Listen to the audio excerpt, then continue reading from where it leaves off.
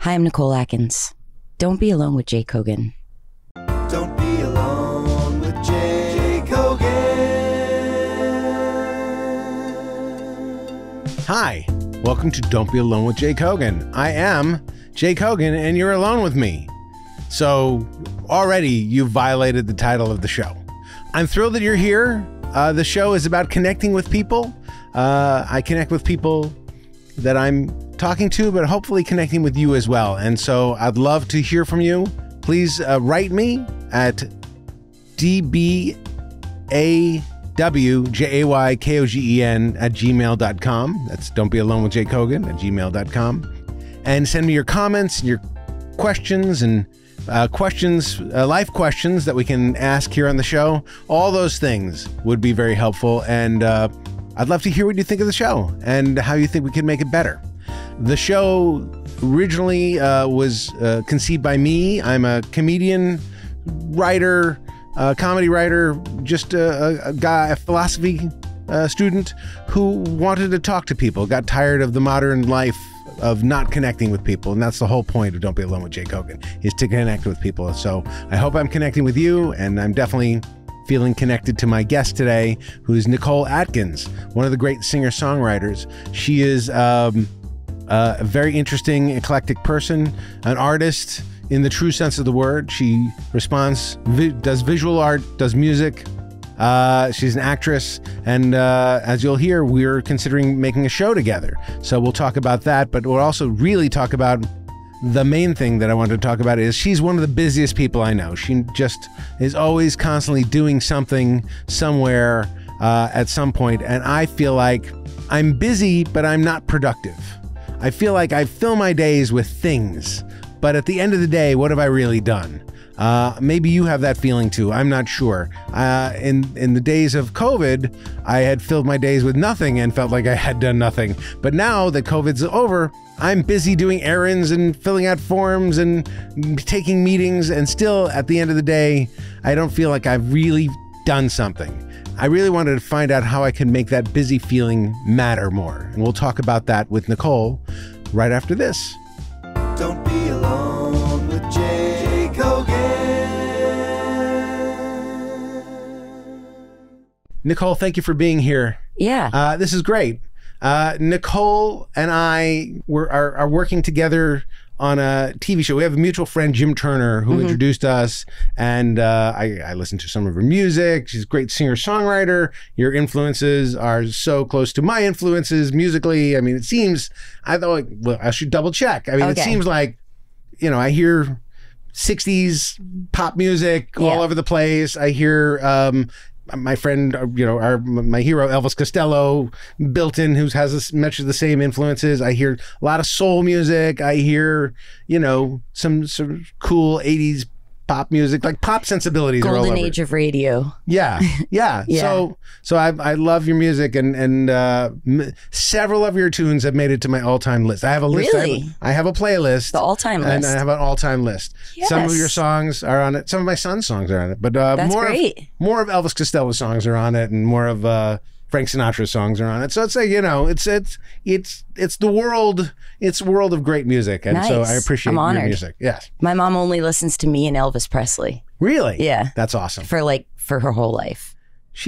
I mean, not saying she shouldn't branch out, but there are other people she might like. I know. The only way I can get her to listen to anything new is by putting the CD in her car and leaving it there.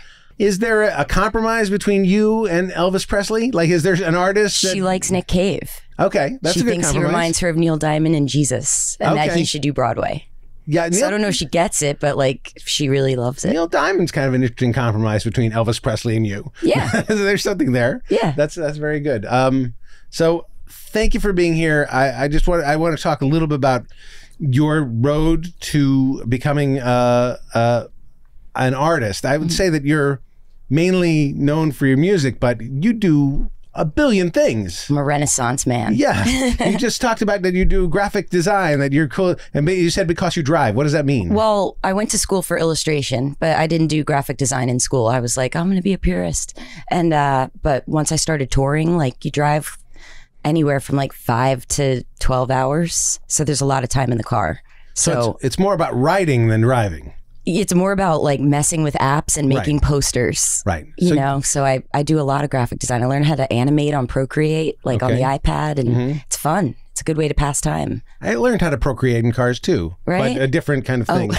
But yeah, but that's awesome. Yeah, that's very cool. And when we get together, you know, you have notebooks and you have things, and you actually have notebooks that you designed. Yeah. You not only have notes in notebooks, but you design notebooks. Yeah, which I think is like a procrastination thing too. Right. So, I mean, we'll get to my main question in a second, which has to do with being creative and procrastinating at the same time. But what stimulates you artistically? What is the thing that sort of gets you involved in, you know, again, you're voice actor, singer, songwriter, all that stuff, that there's a lot of creative energy coming from you. Yeah. What's going on?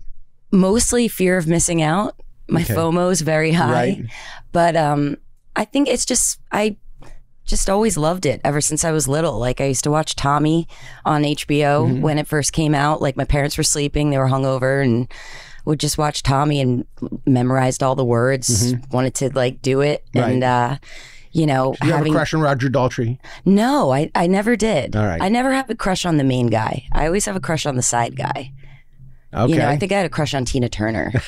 You know, right? But yeah, I just spending a lot of. My parents would go to bars and parties, and I'd be tired, and you know, just one more drink, and so I would always just organize all the kids that were stranded there to like do shows. Oh, that's great. You know, pass around the tip hat, and yeah, my mom said I've been doing the same thing with my life since I was 6. So I haven't changed much. Okay. But so I have better equipment now. Okay. But so that is just your way of being. It's just always been my way of being. Okay. You know, like if there's a lot of people somewhere, like I bring a sketchbook just in case I don't want to talk. So are you one of those rare people who have no stage fright, no anxiety about going out on stage? I thought I did, you know, because I started drinking pretty young. But like when I quit drinking, like I don't have stage fright at all. I think I have like more fright when I'm off stage. Wow. When I'm just home. That's amazing that you thought you had stage fright when you were drinking. People usually drink to get rid of their stage fright. Well, but when you got sober, I just did it first anyway, and I was like, "Oh, this makes sense because of course I'll have stage fright." Right. You know.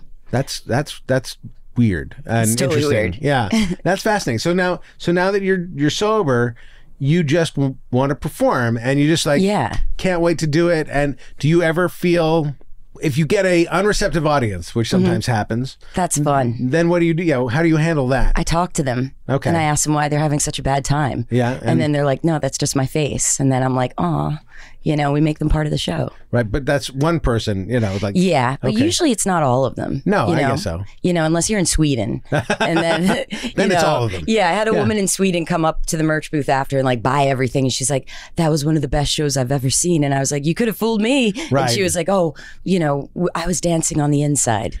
That's great. Yeah. I think I may be Swedish. Yeah. Because I dance on the inside all the time. I do too. Yeah. Yeah. Because I'm too self-aware to be dancing too much. I dance sometimes, but the first show, like I used to always dance at shows, and then in 2000 I went and saw the Strokes, like before they were big, at this like tiny bar called the 5 Spot in Philly. And I was like, these guys rip, you know, and I'm like dancing. And then I look around and everybody's looking at me like I was covered in blood. And that's when I first knew what a hipster was. I'm like, oh, these are hipsters. Hipsters don't dance. They don't dance. Yes, I was actually talking about about a block away from here at the Don't Be Alone with Jake Hogan Studios. There's a club that's under construction. And when I was in high school, it was called the Anti-Club. Okay. And it was full of hipsters and nobody danced. It was a club. Yeah. And there were music, but people didn't dance. Yeah, because they were anti. Yeah, exactly. We watched. Who did you see play there? Oh, people that don't exist anymore. Yeah. It's all right. They're hopefully still alive, but people may be dead. I'm not sure. People may be dead. They may be dead. But one of the reasons I wanted to have you on the show today is because I was struck with, this show is about me communicating, talking about my problems. Yeah. And this is one of my problems. I love talking about other people's problems. Well, this is good. Yes, I got plenty. I feel as though I'm busy. I'm a busy guy.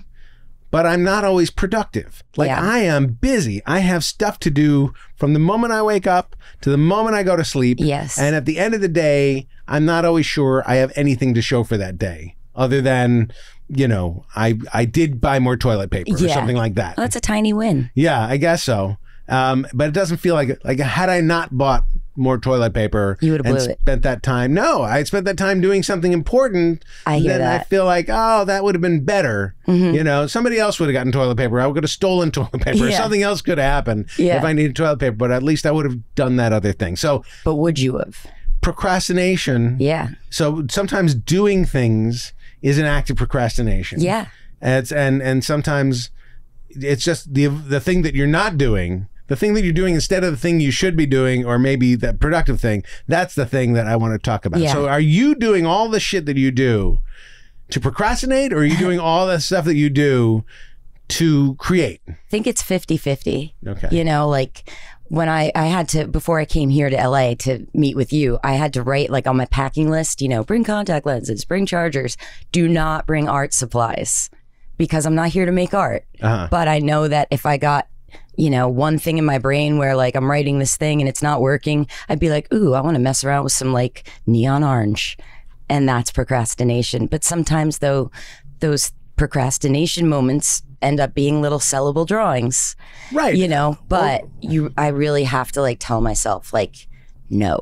Right. And part of creating is letting things develop in your mind. Like the baking, there's a baking period to every good idea or every good thing.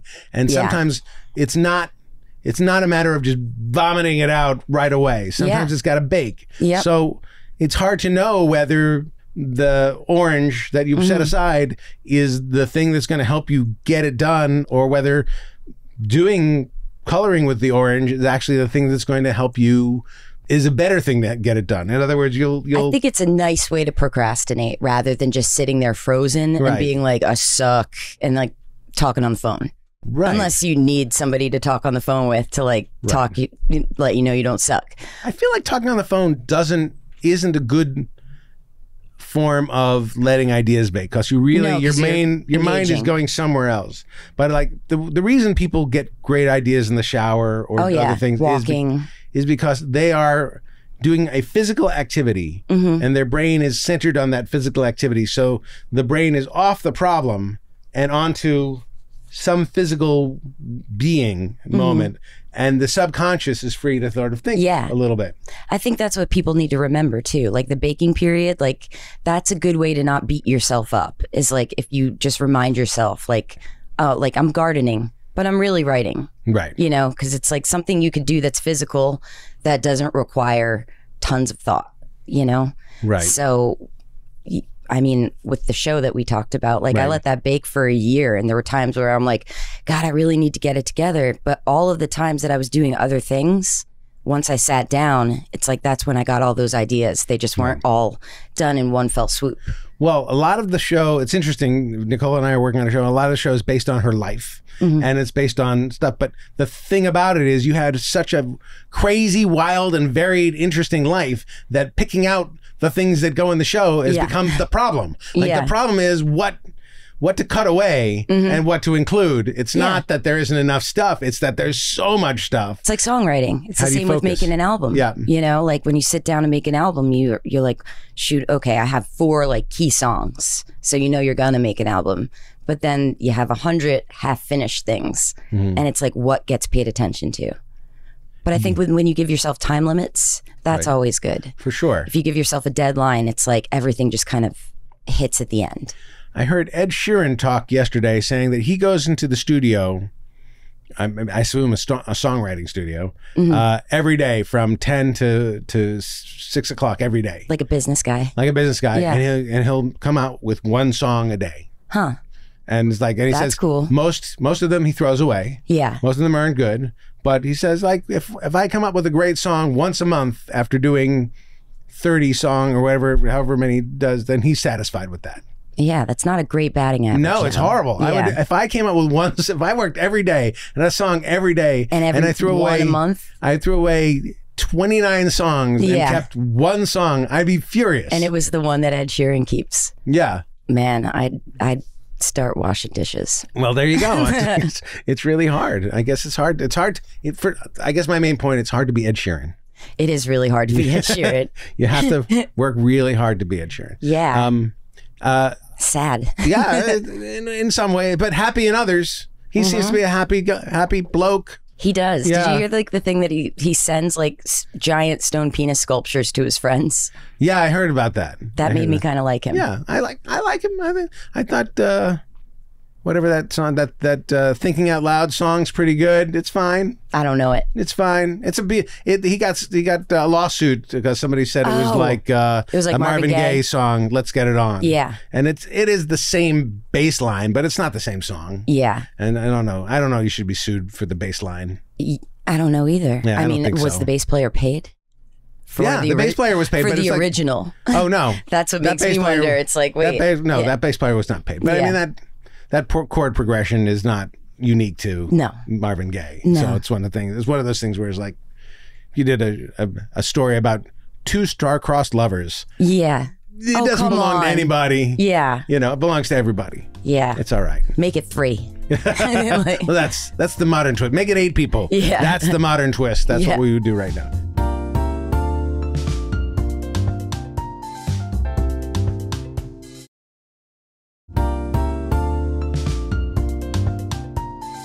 So how do you focus? If you're very busy doing a million things, when it's time, you put a time limit on yourself, that helps you focus. Yeah. How else can you narrow your focus to actually get shit done? So I got this here Apple Watch. Okay. And I set little timers on it just to make it feel not so overwhelming. So I'll set a timer for 15 minutes and then just start. And then I notice that after the 15 minutes is up, I'm in it. Right. But telling myself it's only 15 minutes makes it less daunting. That is a classic productivity hack. Tool, that I was just told about. And I was like, this is great. Which is great, which is offer yourself a bite-sized doable thing. Yeah. And then do that bite-sized doable thing. Yeah.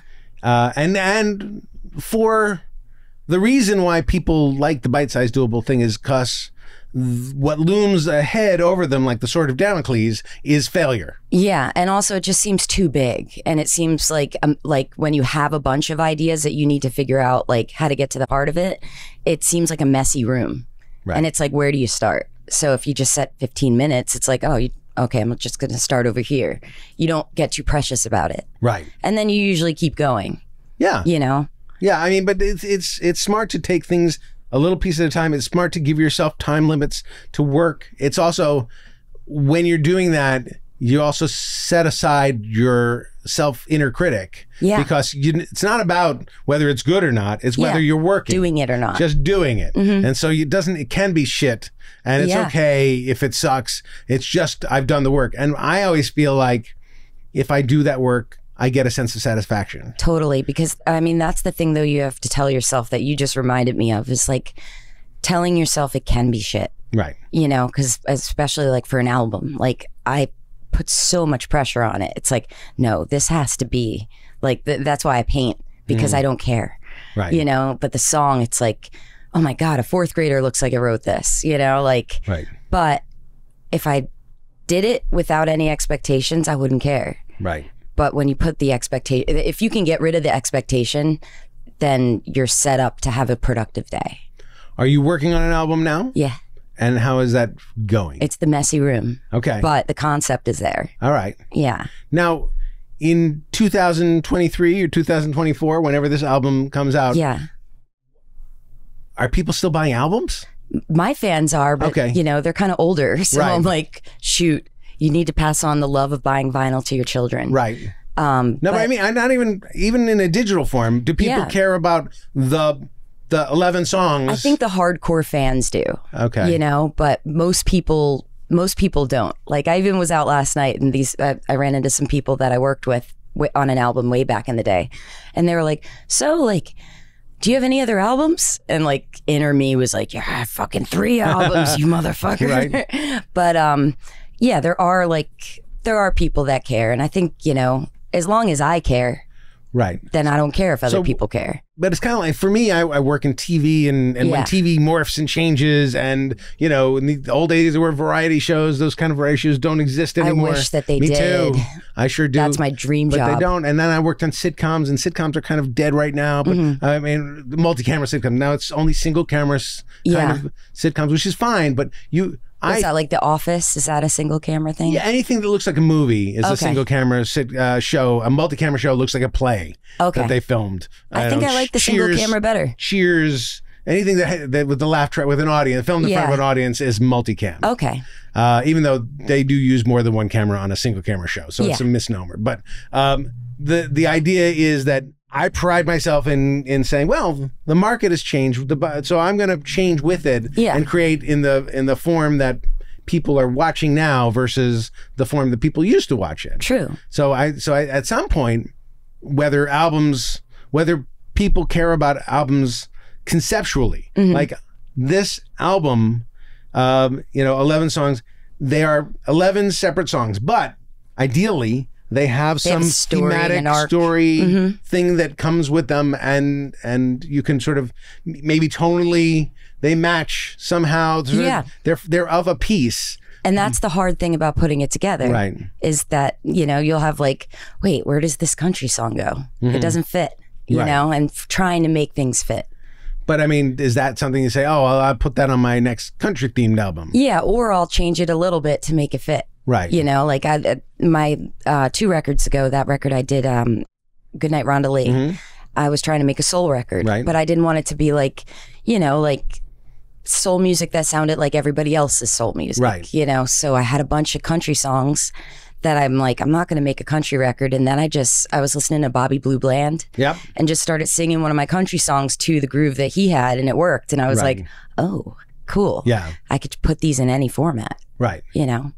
Not everything's interchangeable. Not everything is. Right, but I mean... But country music is very interchangeable, and it's very easy to write. I guess so. Why is it so easy to write? I think it's just the like this, that standard melody of like, verse, chorus, verse, bridge. I always think country music is almost more about lyrics than about the music. And usually country music is trying to be funny or smart. Not every country song, but a lot of the greatest country songwriters are writing something smart and interesting, and sort of like lyrically they're challenging, and sometimes they use quips or puns and but I don't hear that a lot in modern a lot of other kind of music, and I drift towards standards and great songwriters, so I like country music for that reason. Yeah, I love old country music, but I don't for that reason. But melodically, sometimes they're more interesting than others. But I agree. I guess if you slow it down, it could be soul. Right. Okay. That's the thing. You just slow it down a little bit. Well, there have been lots of songs that have covered by a country artist and also covered by a soul group, and both been hits. Yeah. Many, many times. Yeah. So you're like Candy Staten's "Stand by Your Man." That's my favorite version. Oh, sure. Yeah. But I mean, there's that song "I Swear" by I forgot. I swear by the moon and the stars up above. Yeah. It was originally a guy named something McDonald it was a country song. Really? Yeah. Huh. Yeah. So I mean, there's that kind of crossover from in the 80s and 90s, and even in the 2020s. I had a dream one night that I was singing November Rain from Guns N' Roses as like a Conway Twitty duet. Okay. In a castle in the dream. But and so I recorded it, and I had Mark Lanigan sing on it. But I'm like, wow, all of these hair metal songs from the 80s, they really work as like old school country songs. It's interesting that I don't think there is. I'm of an age where there's not a single Guns N' Roses song that hits me in the right spot. Listen to November Rain, our version. Okay. I will. That'll be your version, not the Guns N' Roses version. I think I just had this argument the other night. Yeah. Somebody else said that about Guns N' Roses. Yeah. There's just so many little parts of things. I'm happy to be shown the magic of something. And sometimes it does take an artist's cover of a song for me to really come around to it. Totally. I heard Richard Thompson's version of a Britney Spears, I think it was "Hit Me Baby One More Time." And his version of it, I hear his voice in my head now doing that. It's made me creepy. Love it. Yeah. It's like, oh, that's fabulous. Yeah. So, yeah. Well, even like with music now, like pop music now, it's so like the vocals are interchangeable because they're so treated. So you can't tell who's singing what, or like, you know, is this Halsey or is this like, you just don't know. Right. And so a Paris Hilton song came on from 07. And the melody, like I remember when it came out, I'm like, this is dog shit. And then like it came on the other day and I was like, this is melodically solid compared to what's going on today because it's very atonal. Right. So. Right. I made me feel old. Yeah. Get used to it. Yeah. Get used to it. I am. It's, if you're here for a while and you really care about music, you feel old pretty quickly because, you know, I grew up in the 70s and loved me, and I have an enormous record collection. At least for me, it may be small compared to you, but I had something like 15,000 albums, just vinyl albums. And then when CDs came out, I started collecting CDs, and I have thousands of CDs. Yeah. And then what about tapes? Did you skip tapes? I have cassette tapes, but I didn't buy albums on cassette tapes. I made mixtapes and all that kind of, but so I had hundreds of mixtapes and all that kind of stuff. And now I have none of it. It's all in storage. And I listen to, you know, my computer and my phone. I say you take a choice group of the records out. This is a good way to relax. And put them at your house and have like each night will be an album night. Yeah. Where you like sit and have dinner at a table and listen to the album. Okay, but that's a good way to do it. Isn't it, to me, if I had an album night like that, really dedicated it, I would think it's like one of those things, the bite size, it's doable for an album, but I have so many records. Just pick one. That pick, of course, but it's like I'm overwhelmed by the amount of choices I have, and so I'll never do it. Also, what else could I be doing that night? Yeah, or you could have friends over though, and like have everybody submit what album they want to listen to. Pick it from a bowl. You pick one each week. Do you listen with friends? Yeah. Really? Yeah. In Brooklyn, we used to have record listening night. It was a Sunday night thing that this guy Mike did, and he would pick an album from like the group, and then he'd pick an album because it's his house. 2 albums were too many, but one album, just sitting there and listening to it, side A and side B, kind of focused. He put some crayons out on the floor and stuff.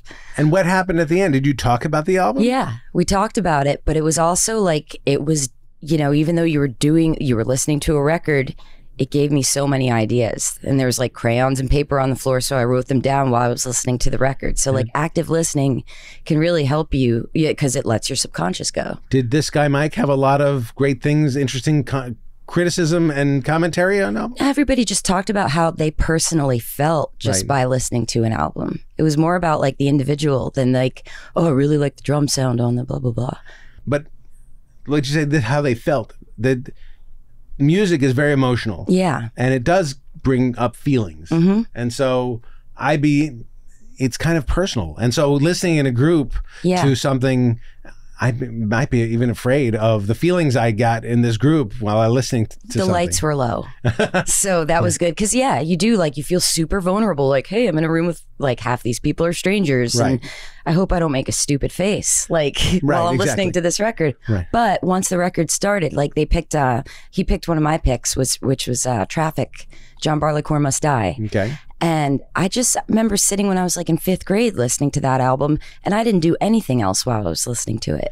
Well, that says the kind of 5th grader you were. You were a 5th grader in 1980 something? No, 1990. Okay, 1990. And Traffic. Not a lot of other 5th graders are listening to Traffic. Yeah, I actually went to buy a New Kids on the Block tape because I wanted to fit in. Right. Okay. And my uncle was like, do you like this stuff? And I was like, no, but everybody does. And he was like, you should get this album. You'll like it. Do you like them now, New Kids on the Block? No. Okay. See, to me, I mean, I don't dislike them. It takes time. 20 years later, I can give them a chance and then like them. Like I wouldn't like them in the moment because there's a lot of baggage, sociological baggage tied to certain artists, and you don't want to maybe be perceived as somebody who fits in with any kind of particular group. But time is a great healer of that. So. Yeah, I remember the one time I did like them was when we had a roller skating party. They're great music to roller skate to. Yeah, but that was it. Yeah, I don't know. They're I'm trying to, the new Kids on the Block were my least favorite of the boy bands. The idea of a boy band, I was just like, this is stupid. You know, like there's so many, especially when MTV, it was like, you know, there's so many weird, cool characters like on TV. It's like, oh, these guys won a contest in a mall. Right. That just wasn't appealing to me. Yeah. I've always said, and this is absolutely true, I have the musical taste of a 14-year-old girl. So I will... There are definitely boy band things that I absolutely love. Okay. New Kids on the Block were the least interesting to me. They seemed like the one that they were forcing down my throat, where the other one sort of like had more fun. NSYNC had a little bit more fun to them. Yeah. And what was the other one, the big one that played I Want It That Way? And isn't that NSYNC? Oh, Backstreet Boys. Backstreet Boys. I played poker with those guys once. All of them? All five? Just like 3 of them. Okay, yeah. That was cool. Great guys, right? Yeah, they were really nice. There you go. Yeah. Yeah. And I won $2,500 on a slot machine right before my set. Wow. Yeah. That's awesome. Yeah, I felt rich.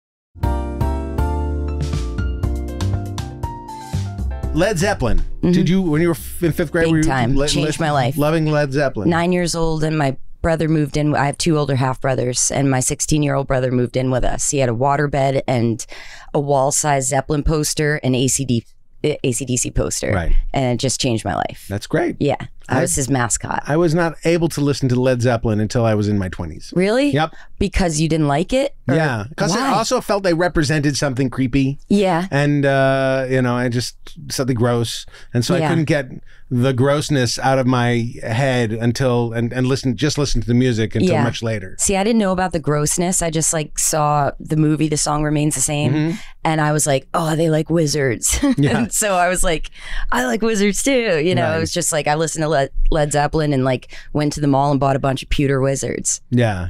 Yeah, I know when I was a kid, like you hear about them abusing women and stuff like that. Oh, with the like, shark meat and stuff. Yeah, I'm like, oh, that's probably not a group I want to like. Yeah. Yeah, I don't really pay attention to that part. Yeah, I don't.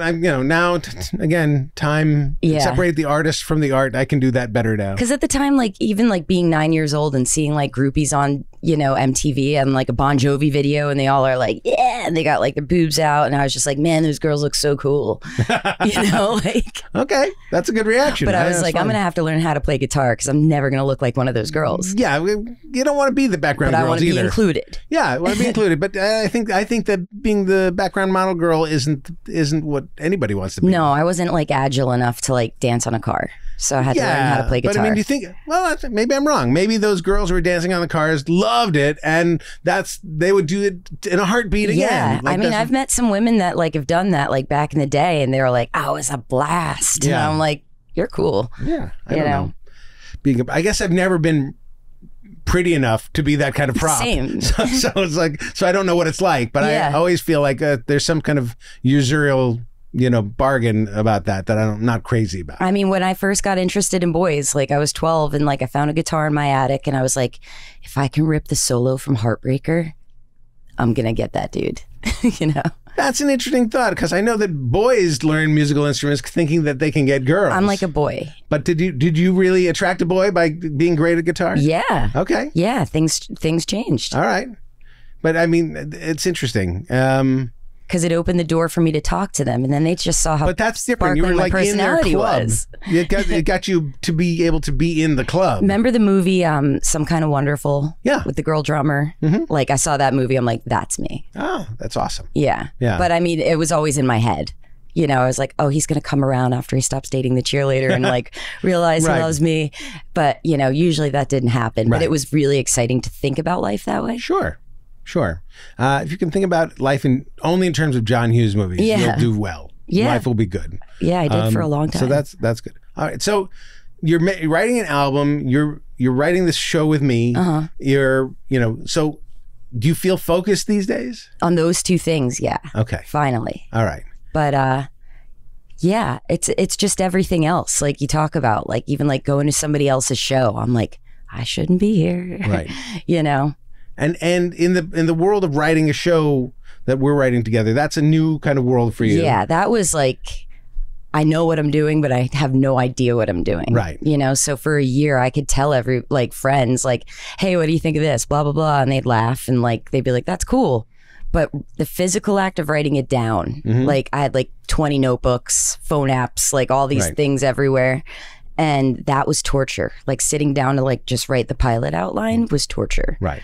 Because I'm in my head going, you don't know how to type, like, you don't know how to type a paper. Right. So there's a critical voice in there saying this is not good. Yeah. But to be fair, you don't know what's good or bad. No. So that's why it's more like being lost in the wilderness a little bit and just like, I'm just going to write a bunch of stuff. Yeah. And then see what, it's all about feedback and rewriting and that kind of stuff. Yeah. I didn't even have anybody read it until like I came to see you right before. Okay. I was like, maybe I should have someone read this.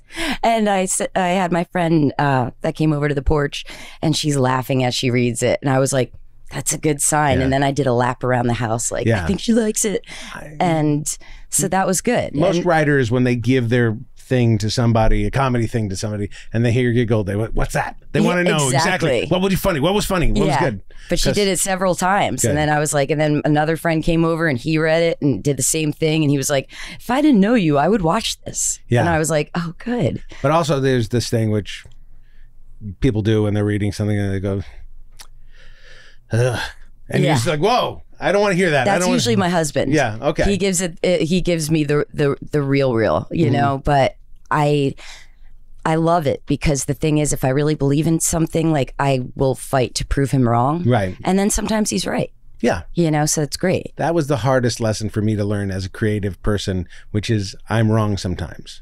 Yeah, but it's the best lesson because it frees you from like, you know. Yeah, but I thought I was right. Yeah. I really did. I thought I was right. I thought this is... I never think I'm right. Yeah. You know, like, unless it's like something I'll go over a few times and feel comfortable with the person to prove it to them. Yeah. But like everything I do when I give it to somebody, I'm like, is this bad? Right. Is this bad? Like, that'll be my memoir name. Is that bad? No, it's not bad. In when you're touring and when you're performing and stuff, does being scattered helpful? Like, if having a million things to do helpful to then get back to the thing you're doing? In other words, I'm a little ADD, so sometimes I'm ADD too. It's very helpful to me to have a couple different things going at the same time, so I can go to this and then go back to this. But it's also poison because then I'm like not doing anything and doing this and this and this. Well, touring is great because you have a set schedule every day and you have like a common goal at night. You have to perform for an hour and a half. Right. But it's all the stuff before it and after it. Right. But, the common, everybody has to have stalkers, get to the drug dealer, like all the things that people do on tour. Yeah. You know? Yeah. The drug dealer, like, ruin a hotel room. Yeah. Yeah. No, ours is like find the murder motel, pray that there's no like weird shit in the sheets, and that the car doesn't break down. Yeah. Do you have control over where you're staying and that kind of stuff? I do. Okay, I book all the hotels because it's like free shopping. Right. Okay. You know, like I take my time with it. I find like the nicest amenities for the price we have. Right.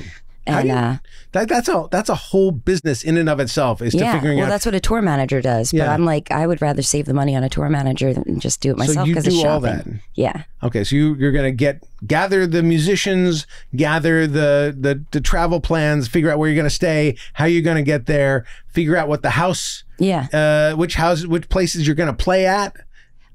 My agent does that. Okay, and then who collects the money? I do. Okay. Yeah. Do you take it in a briefcase full of cash like Chuck Berry? No, but I did have a thing happen in Nashville where this guy it was during the pandemic and he was like, hey, you want to do a gig and it was like, you know, for $4,000 and it's for my investors at the supermarket. Like he does hotels and he's like, it'll be masked. It'll be, you know, distanced, all this stuff. And he had me and another songwriter friend of mine like do it, and then he gave us each a check for $5,000 and we were like, sweet.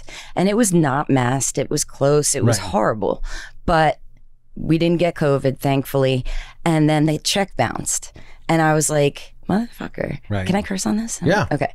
And so the guy had just bought a new hotel and he was like, hey, you know, I don't know. I think he asked me if I had weed or something. And I like brought him over a joint in a Christmas card. Okay. And he was like, you know, you're the only person that gave me a Christmas card this year. And I was like, oh, I'm sorry. And he goes, I want to change. And I was like, whoa, this is getting deep. And he was like, I just want to be somebody who's like, shows up somewhere and people are excited to see him. And I was like, fair. Right. And I was like, yeah, have you ever read that book, The Four Agreements? And he's like, no. And I'm like, well, the first rule in it is always be true to your word. And he was like, yeah. And I'm like, so let's practice that right now. Right. Let's go over to your checkbook and you write me a check that won't bounce. And it just like, winked it in and kind of like jived him. And he was like, all right. And then I get to the bank and they're like, yeah, we can't cash this. And so I call him and I'm like, I'm not leaving this bank. And he's like, oh, it's in trust, whatever. And finally makes it happen. But then I have people around our fire pit in our backyard. And my friend that was the other artist, he came with his manager who's in his band. And I was like, hey, did you ever get paid? And he was like, no. And then the manager was like, I was trying to shield you from this. And I was like, dude, and I told him how I did. And I was like, he's got a new hotel down the street. Just like roll up with a couple baseball bats, be like, that looks like $5,000 worth of windows. What do you want to do? Come on. So he was true to his word briefly. For me, he was, because I told him to. Yeah. But not a person that people would be excited to see. No. I never thought about it one way or the other, whether people would be excited to see me or not. That's an interesting... I don't think about that either. Yeah. So, I mean, clearly people are unexcited to see him. That's on his mind. I think everybody's pretty unexcited to see me until proven otherwise, and then I'm still suspect. Oh, that's not true. But if I think that way, I'm always pleasantly surprised. But that's not true. Why would you think that? Why do you think people are going to be unexcited to see you? It's just a good baseline, because they might have other things going on in their lives. Oh, well, do you think that you bring to the table some fun energy? Oh, totally. Okay, so if you're just walking in the door and saying, hey guys, why do you think people would be unexcited to see you? Because when they're like, hey Nicole, and I'm like, oh yay, the day's better than I thought it would be.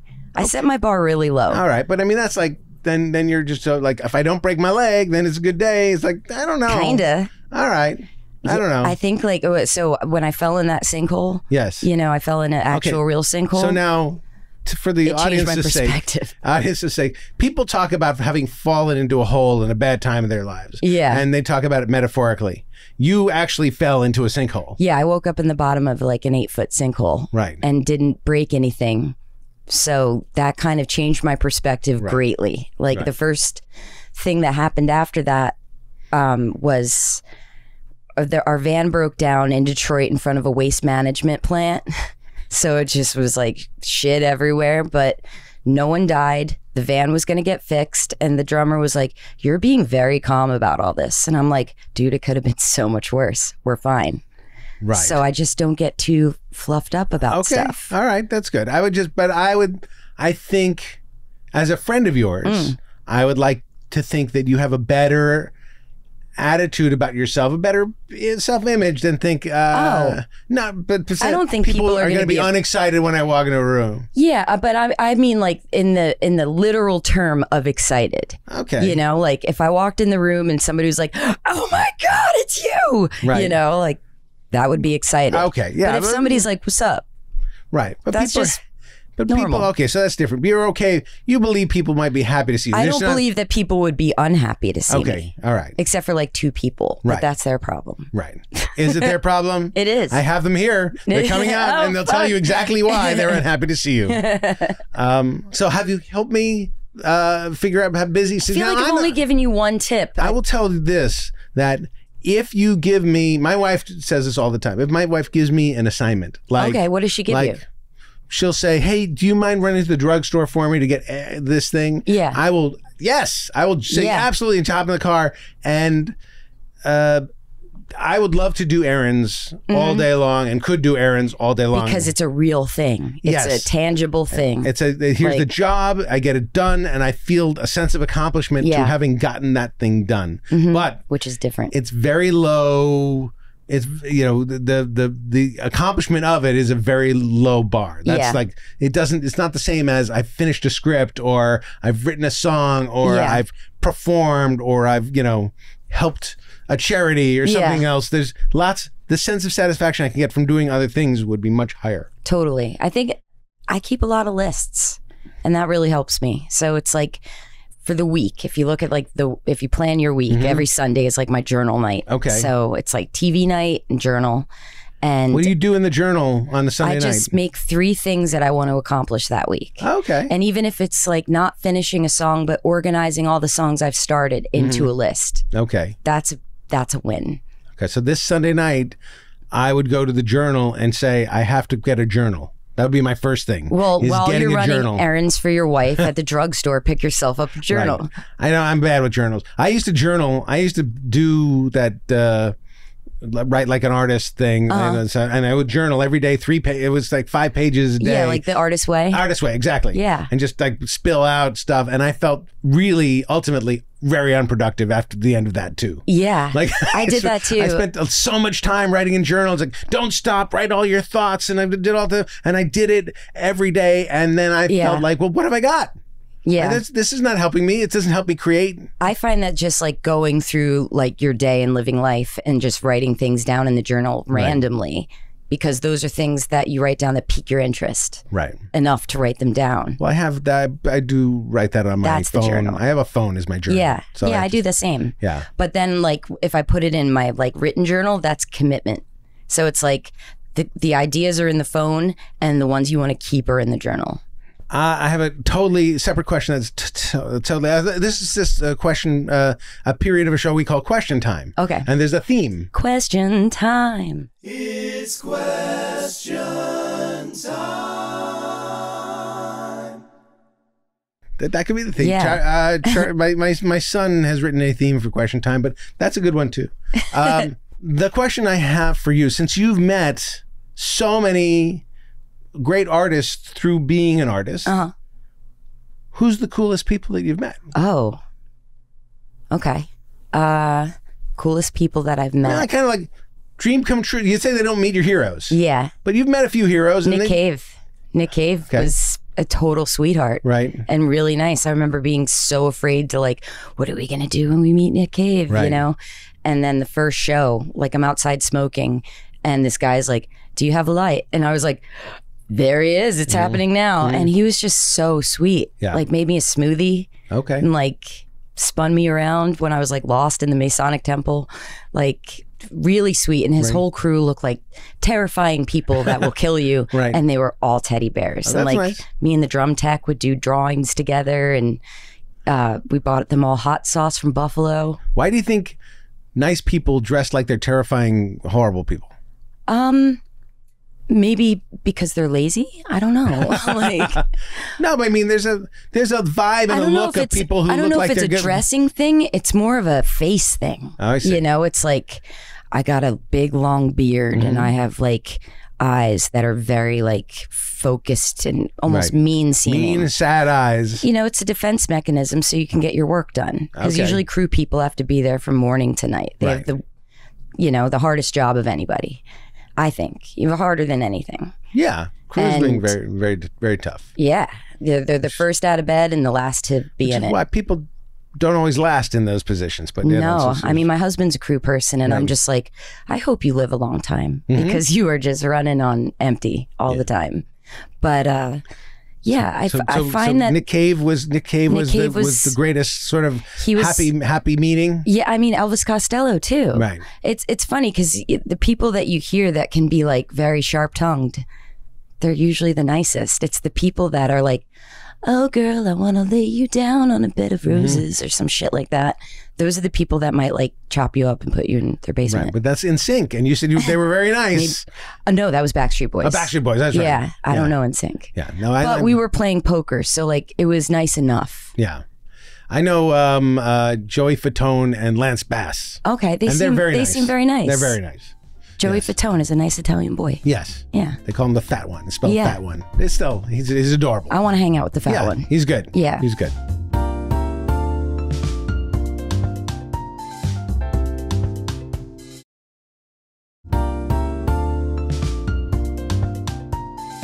I've had good experiences meeting my heroes and then really shitty experiences meeting my heroes. And none of them is the fault of anybody else but me. A lot of it's with the baggage I bring to that conversation. The conversation that can't happen. Probably the conversation you didn't have with Elvis Costello, which is you're working with Elvis Costello, so it was easy to just hang around. But we weren't working together when we first met. Right. You know, like when we first met, I had a weird week of like him just popping up in conversation. And I'm like, what does this mean? It means I need to sing with him. And I'm like, what am I talking about? And then he shows up in my dressing room.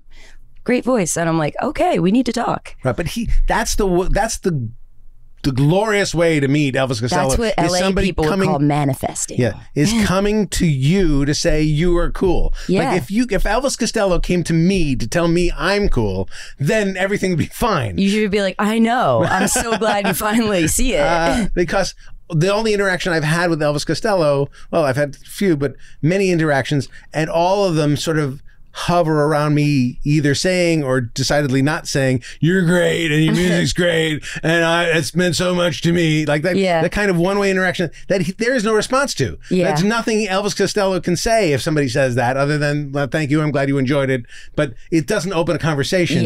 It's the conversation ender. And so I've done both. I've completely ignored Elvis Costello and just talked about the room we're in or whatever. And other times I've come to him and said, like a drooling fan, "You're so fantastic." Neither one were great. So for me, like, musicians are just easy to talk to because I am one, you know, so it doesn't seem like, ooh, what are you going to talk about? You know, but when I meet, you like, guys talk about picks, actors and comedians, I'm like, yarf. Like, I remember meeting Jermaine from the Flight of Conchords. Super nice guy. But like, anybody that can do comedy and music, that's amazing to me. Like, that's just so cool. And the only thing I could say to him was, he was like, "Oh, I liked your song tonight." And I'm like, "Thanks. New Zealand's really far away."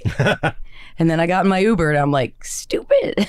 All right. So here's another question for question time. Okay. This is a randomized question that's from a list. So you're going to have to pick a letter between A through G. That's it? And a number between 1 and 18.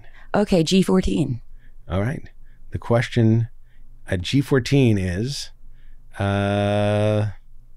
getting there? Oh, it is. This is a big question. Okay. All right. But you have to answer it to the best of your ability. Okay. Why do we exist in this particular universe? Oh, I know the answer. Okay. To find out more about love and to party. Okay. That's what this universe is about. Yeah. Okay. That's All it. right. And are they the same thing? Partying and finding out about love? Yeah. Okay. Because when you find out more about love, you feel better and you're able to party more. Okay. What have you found out about love so far? That there's lots of different forms of love, you know, and there's love in everything. What's the strangest form of love that you've found thus far? Oh gosh, strangest form of love. I mean, self-love. Okay. That's been the strangest thing. All right. Interesting. Have you learned to love yourself pretty well? I'm learning to be nicer to myself. Okay. And to like be appreciative of the thing. Like, I feel like if I don't dig what I'm doing, no one else is going to dig it. So. Right. So what are you loving about yourself now that maybe you didn't love 10 years ago? I mean, my hair, obviously. I was going to say, everybody here was talking about how they love your hair. It's really great hair. Yeah. All right. My nose. Never loved my nose. So that was the thing. Like, physically, you were worried about your physicality. Well, my grandmother would always be like, you know, when I die, I'm going to leave you $2,000 to fix your nose, and I'd be like, what's wrong with my nose? Right. You know. So you didn't have a problem with your nose until Grandma started criticizing your nose, and then you worried about it. Well, it was Grandma and most of the people in my school, and that's the thing they picked on you about. Oh, was your weird. Nose? Yeah, you know, it's messed up. I went to Catholic school, and their like mean nickname for me was Anne Frank. Wow. And I was just like, you guys are fucked up. So it didn't even make me feel bad. It just made me know I was like in a room of tyrants, you know? Because your nose was a Jewish nose? Is that why? My nose is an Italian nose, but it looks Jewish, but who cares? Okay, but I'm saying, like, that's the Anne Frank of it all. It's not like you should be buried in an attic somewhere. No. Okay, all right. I want to get the full measure of the insult. A very like racist, you know, Irish Catholic school. Yeah, anti-Semitic. Yeah. Sure. Okay, well, I'm used to that. That's fine. Yeah, but yeah, even just my disorganization, I've learned to kind of accept that, because like in a pinch, I can MacGyver the shit out of anything. Right. Because of all of the random shit I have around me, you know. So if something breaks, so in an emergency, I'm awesome in an emergency. You go to you. Yeah. But in normal times, in calm times, don't go to me. Don't to you. Okay. Yeah. All right. So working with you, I should create little emergencies. Yeah. Okay. Now I know something. If you got problems, I got solutions. Okay. There you go. Okay. That's very good to know. Now we've asked a few questions. I'm going to go to the next question part of our show, which is called listener mail. Okay. Dun, dun, dun, dun. Now it's time for listener mail. So this is a real question from a real viewer. You should use that. You've got mail. There's another podcast that uses that. Really? Yes. There's another podcast. There's a woman named Kira Swisher, who's a big deal podcaster. And I listen to her podcast and they do like a thing, but you've got mail. What if you put it in like a demon voice? You've got mail. You've got mail. We could do that. But then we have to do that as part of the listener mail theme and put it on top. Yeah, sure.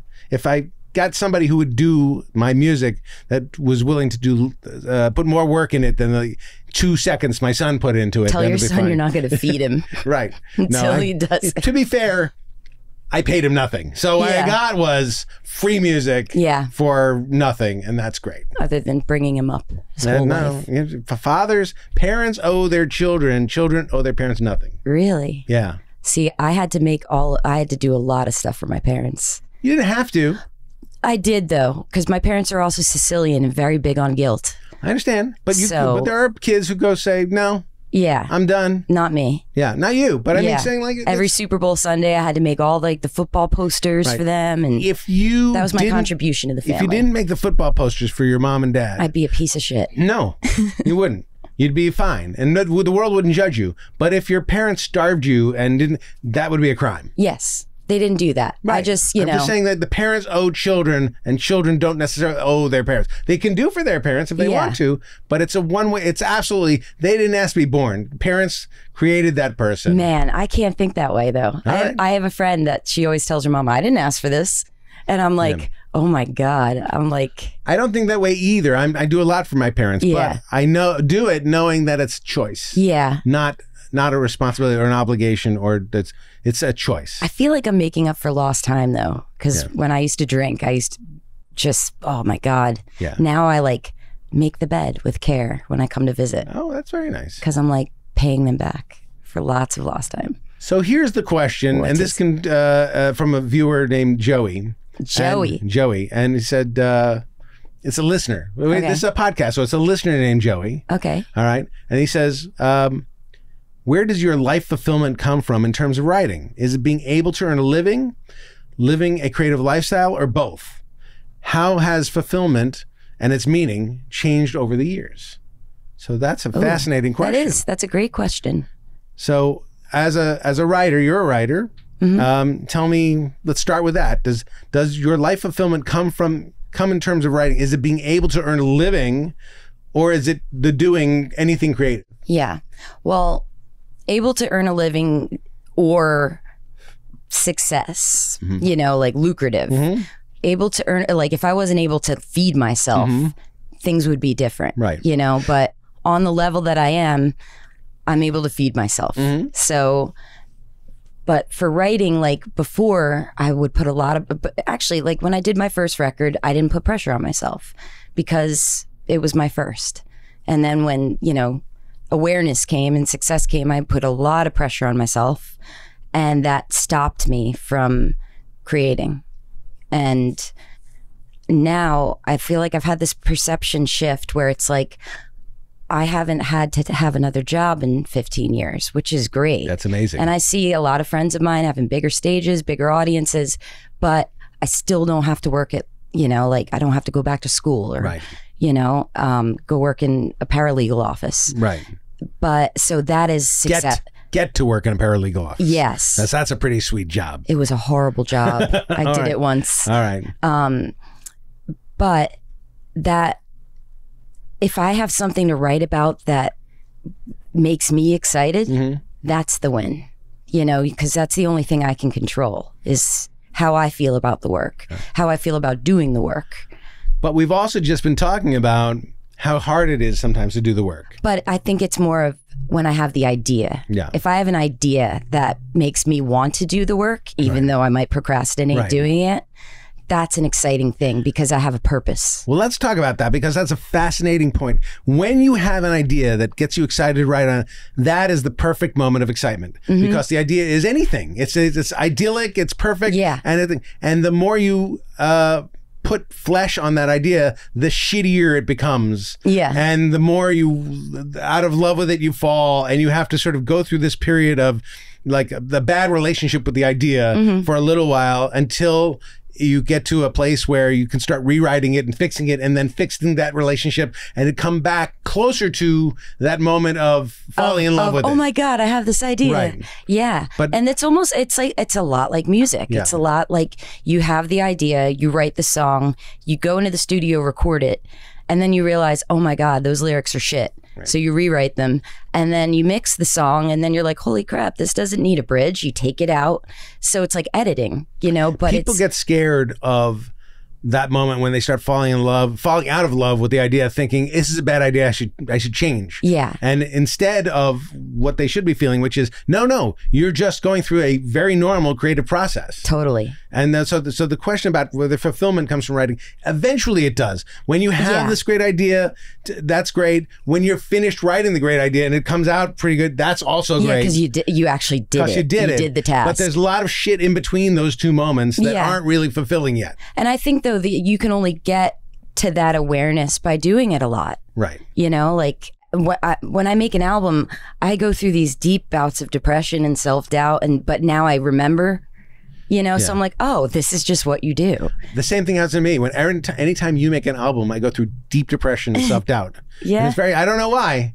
I just feel very connected to your music, I guess. Yeah, I'm glad. Right. I'm glad you could feel that. Yeah, it's but all right. My husband will even know. He's like, you're writing a record, aren't you? And I'm like, why? Because I'm being miserable and crazy. And he's like, yeah.